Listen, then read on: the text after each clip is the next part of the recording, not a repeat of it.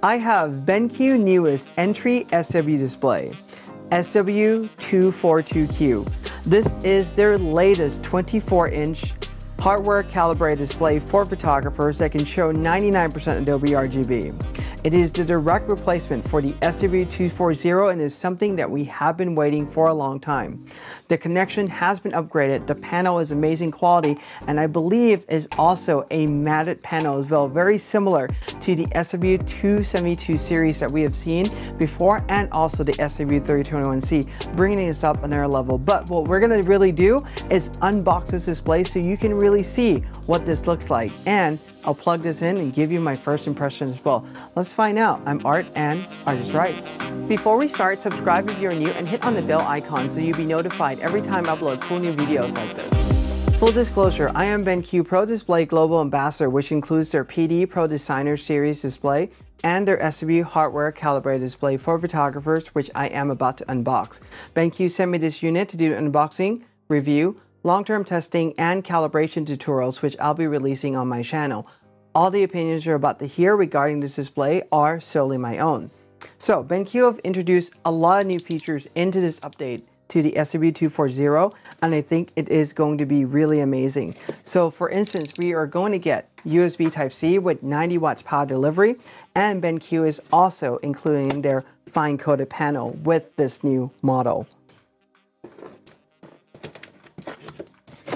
Let's open this up. The first thing we get are the various box content, and because this is an SW, it really just opens from the top. You would use Palette Master Ultimate software to do the calibration, and for this 24-inch model, the shading hood is an optional thing. So it's not included like the 27 inches or the 32-inch SW display, but you can see all the content in the box there, and as usual, it comes with its own individual calibration report, and let's see what that is looking like. So, for this SW242Q, I am getting a panel that has an average delta E of 0.55. That is really amazing, and a max delta E of 1.68. Remember that usually a max delta E is really just only for one color. So we are really getting a great panel with an amazing uniformity as well. And this is also using BenQ latest AccuColor uniformity technology in this panel too. Peeling the onion layer, what we have is the cover. This is going to be, I would say, design-wise, very similar to the 272Q and 242U, the way how they designed this. And we can start to see the glimpse of it already from, for example, the port cover. So this is the back cover for all the ports. Right below that, we have the arm.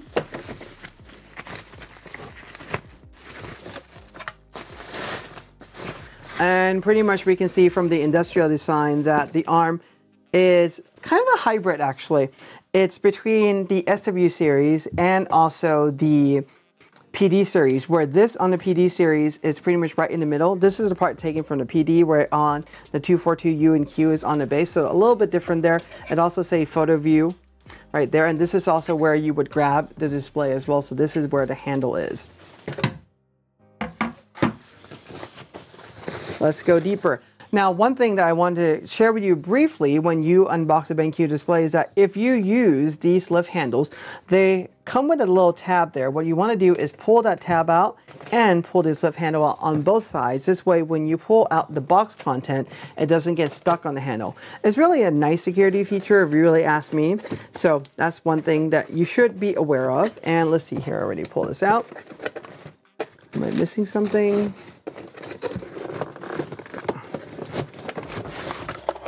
All right, this is a little bit tight, so underneath what we have is pretty much what we are used to before in the SW display. So we have the base.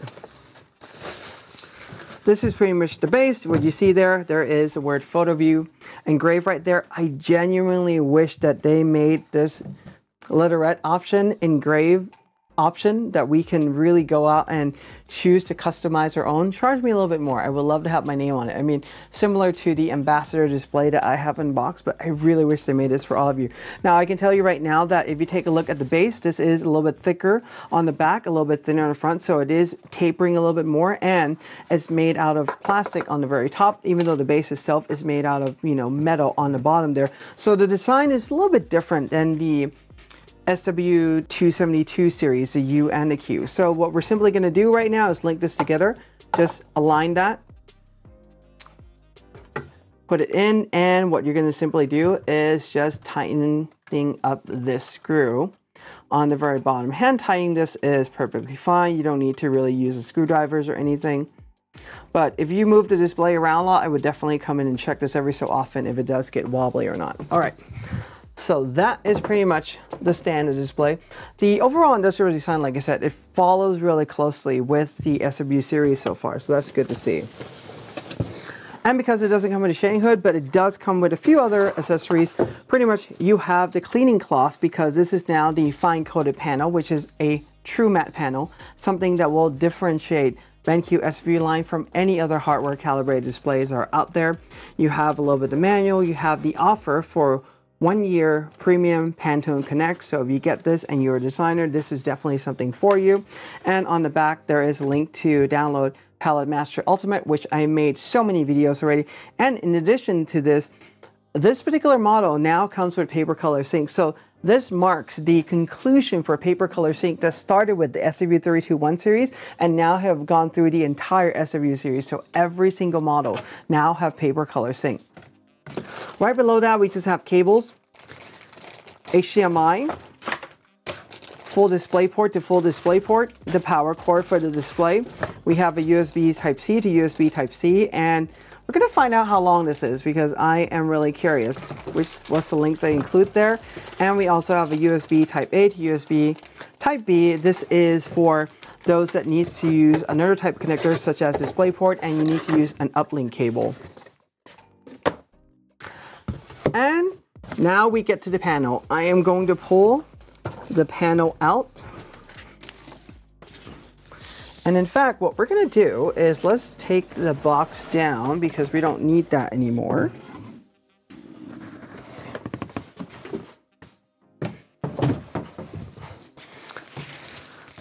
So here is the panel.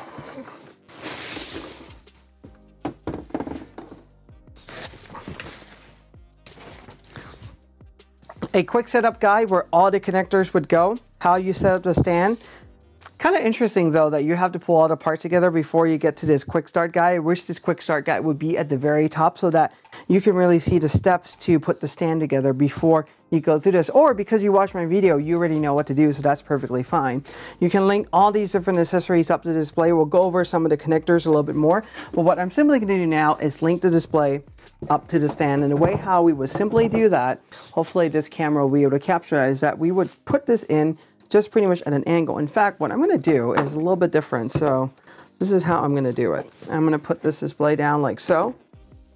Let's take all these stickers out for now, or covers.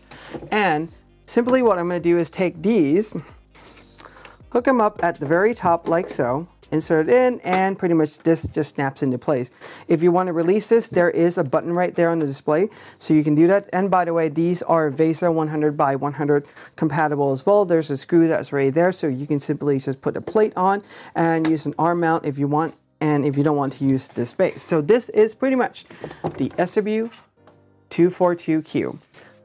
So, as usual, I'm going to reset my studio. Give me just a moment. I'll link this up to my computer. We'll talk about some of the connections and everything, and then we'll wrap up this unboxing.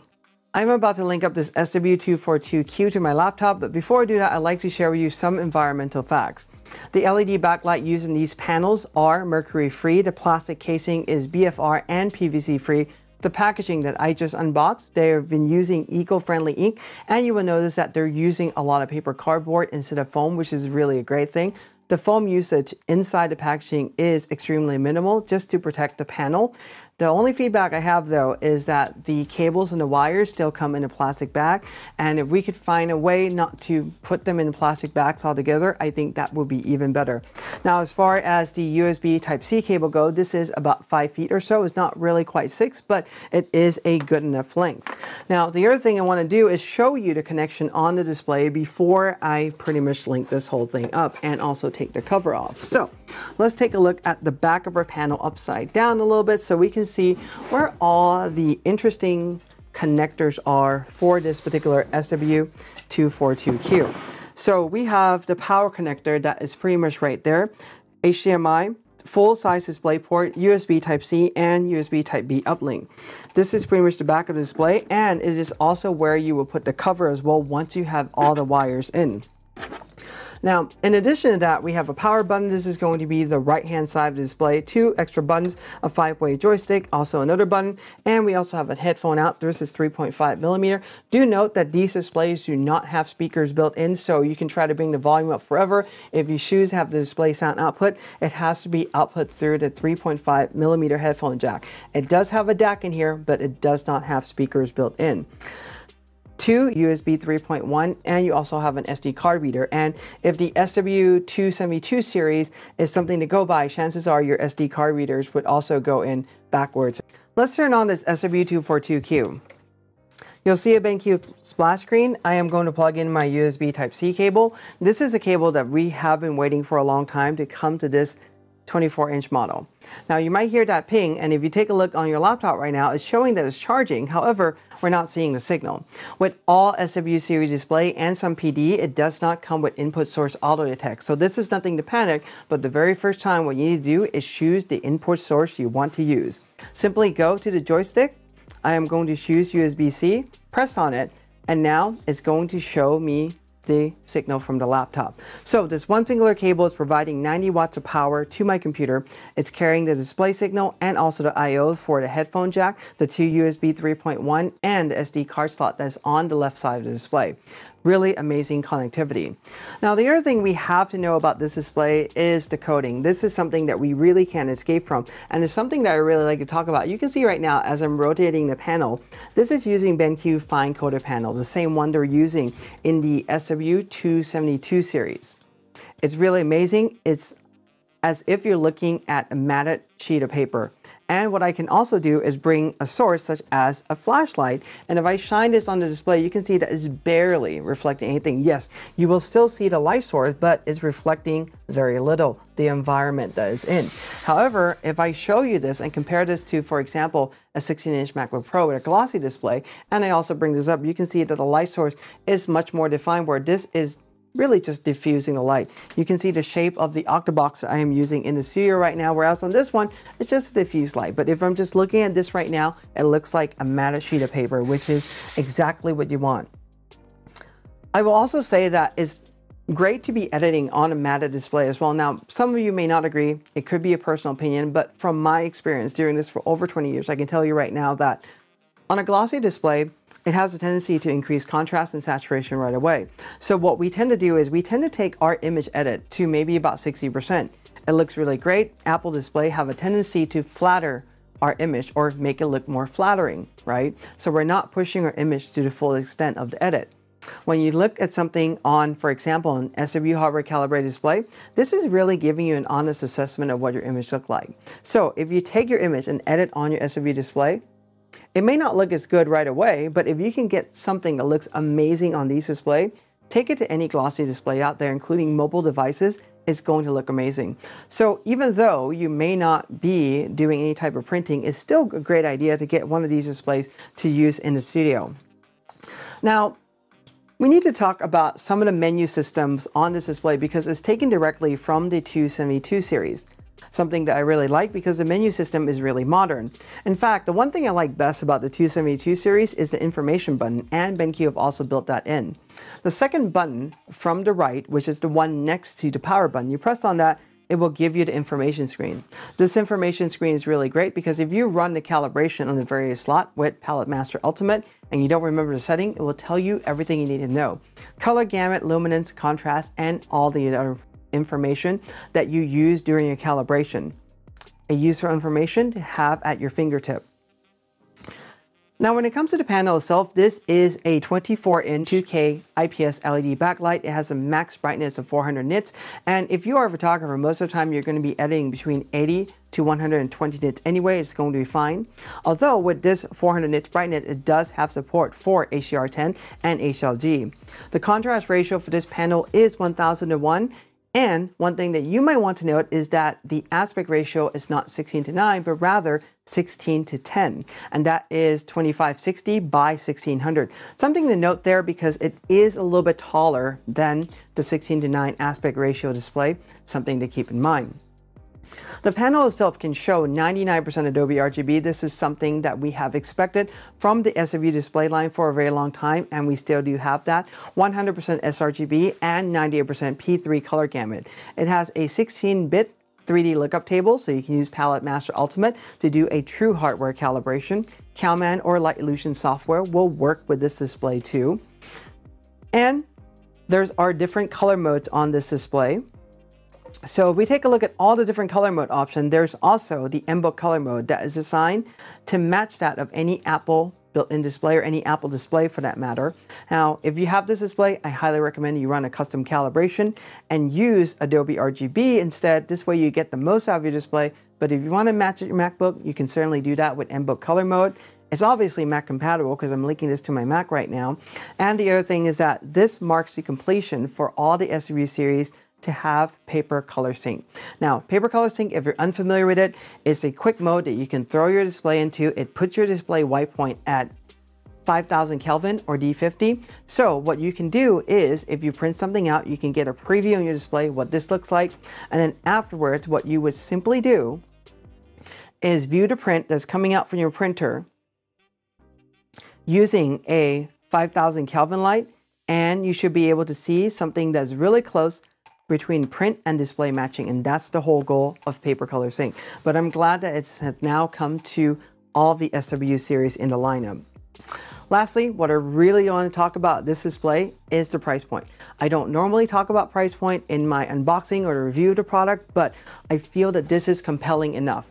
So this is retailing in the US for $479. Now this is US currency. Pricing will differ in every country and territory, but this is a good entry into a hardware calibrated display to get something that's really great right away. And this can work for every single type of photographers, from the beginners to the seasoned professional. Now let me tell you why, because the price point here, if you are a student and you're just starting out, you want to get a really great display, I think this is an awesome display for you to get, because number one is really a price conscious display that offers an amazing value for what you're really paying for, right? So if you're a little bit limited on budget, you're just starting on photography, maybe you're not a student, that's perfectly fine. This would be a great display for you. For seasoned professionals, let's say you do shoot on location a lot. For example, I do headshots on location a lot, and I like to show my clients what is coming out from my camera. I can simply bring one of these into my session, and I have a matted display. They see exactly what they look like, minimize reflection in environment. And this is something, like I said, that will work for a seasoned professional like myself or someone starting out. It can be a portable display, it can be a secondary display, it can be a display that you mount to a cart in your studio and can move around with you. There are so many uses for this. Yes, it may be the smallest SW display in the lineup. It may also be the most valued SW display in the lineup at the same time, because it has so many uses for so many different groups of individuals, for so many groups of photographers. And I think it's compelling because of that reason alone. All right, I'm going to wrap up this unboxing. I'll be doing the full review of this display in the near future, so make sure you stay tuned to the channel for that. If there's something you want me to test, do let me know. Leave them in the comments section below. If you have any questions, do the same thing. Give this a like, subscribe, and a bell if you're new, and you know, we trust.